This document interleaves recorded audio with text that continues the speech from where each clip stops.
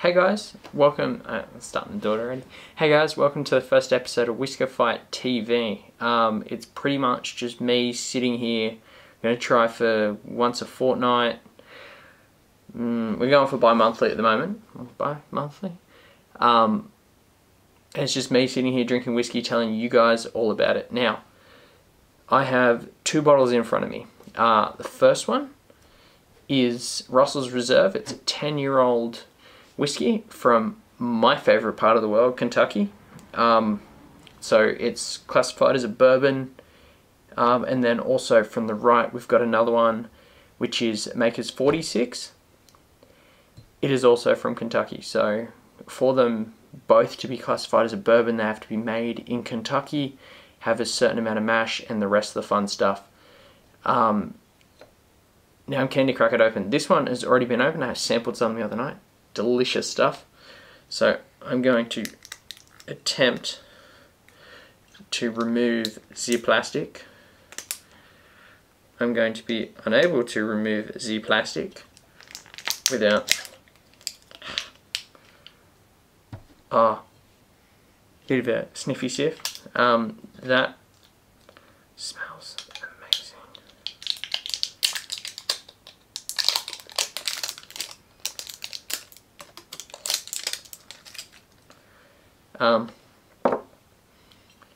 Just got my dual wall glasses here, so pour myself a little bit.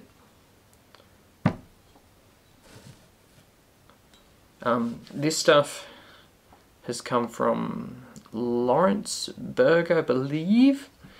It's all bottled in Kentucky. See if there's anything on there I can tell you about it.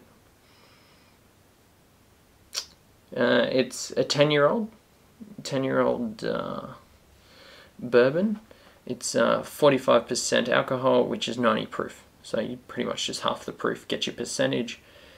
Well, it just says, it gives you a little bit of tasting notes on there. It's just rich, spicy vanilla flavours. So that'll be interesting to wrap my lips around. Just kind of bring that into frame there for you guys so you can see it. Be very gentle with it. The trusty water here as well. Kind of wet the palate a little bit. Yeah. So pretty much as everyone, you'll sniff alcohol and it's just like very strong, but you're getting those. It's like a sweet sense coming off it, but it's very, as I sound, they're very vanilla-y, so.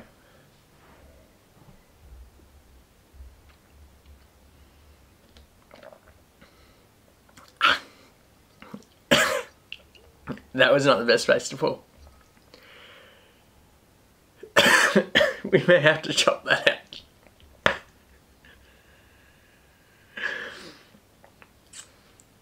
Okay. So, I definitely drank way too much of that, so I'm going to try again.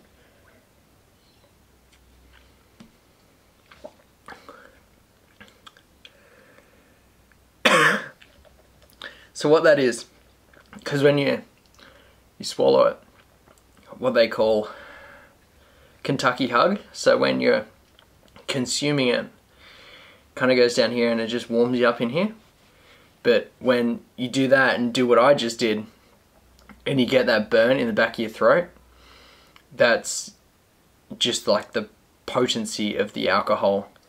But I pretty much just got all burnt, but when I just had it in my mouth for a little bit, and it was just highlighting notes along the top of my tongue and then going down the side, closer to the back of my mouth. So,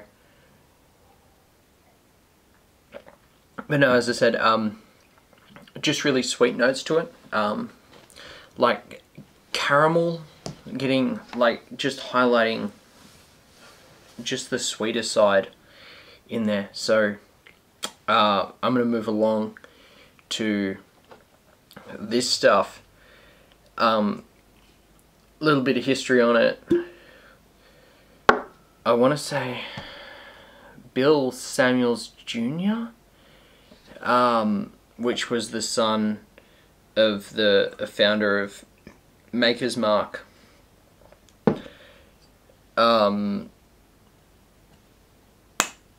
He decided to come up with his own blend because when his dad died he didn't really have anything. So he came up with this Maker's 46, which is basically just regular Maker's Mark in the white oak barrels with your 8 staves. Keep going. Am I right or no? Yeah. Oh, okay. You're surprised that I remembered it. Yeah. So yeah, it's your white staves in there for 9 weeks, and then reserved out as this. So this is typical price point. I've seen it go from like $80 to $90 a bottle compared to your $60 to $70 a bottle. I was going to go high and low contrast for you guys, but just decided to go, I've opened this one the other night, so I want to hook in a little bit of dust on there because I've had it sitting around for a few years. Also, fun fact about this, every single bottle is hand dipped. Watch the workers hand dip this stuff in their Loretto distillery. It's a cool thing to watch. So yeah, I'd kick this one off with a sniffy sniff. Yeah. Cool. See, I'm not getting that really alcoholic flavour from just that initial sense, and it, as I said, like it's just the sweeter side of the alcohols.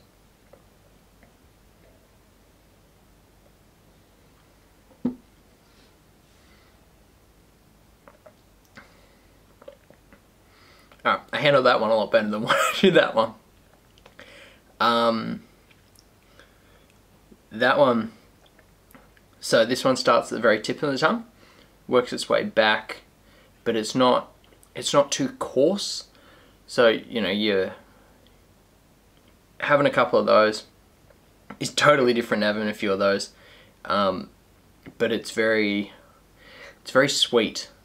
Like that stuff, it's got the natural oak, and that's what the oaky flavour comes from, because they have to use the white oak barrels, American white oak barrels.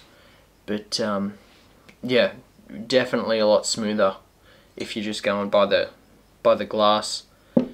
Super caramelly. Definitely good if you want to mix it up with a cocktail. Solo is the way to go with bourbons, but I'll show you guys later. I might do a little how-to video.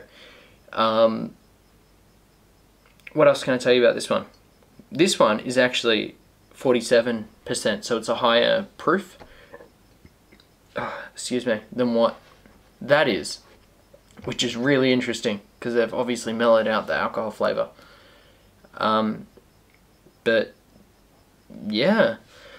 Would you like to compare the colours of the two in actual glasses up close to the camera? Okay, yeah, we can do that. Compare the colours. Yeah. It actually looks like the one on the right, which is the Maker's, has a lot darker of colour,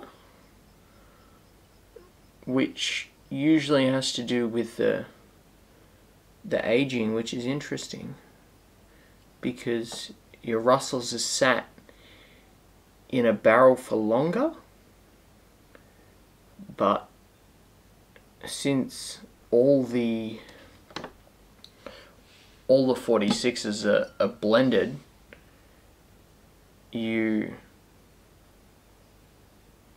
are they blended? Chop it up for me. I don't think they're blended. Start from the... Because I think they're single barrel. Stand by.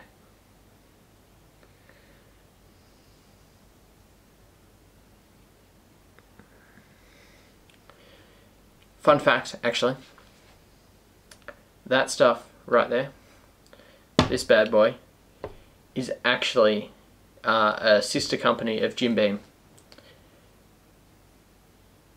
Yes. There you go. That's a fun fact of the day.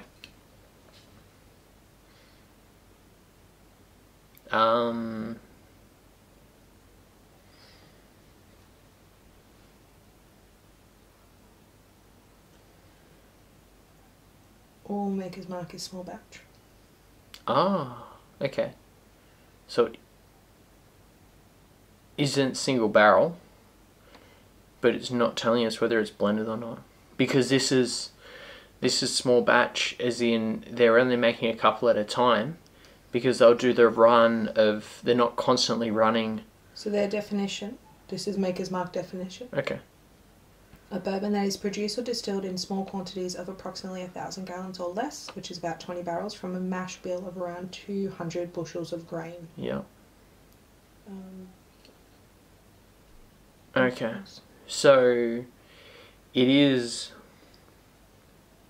by the sound of things, it is blended, because it's blended between the barrels of this, but it's not single barrel.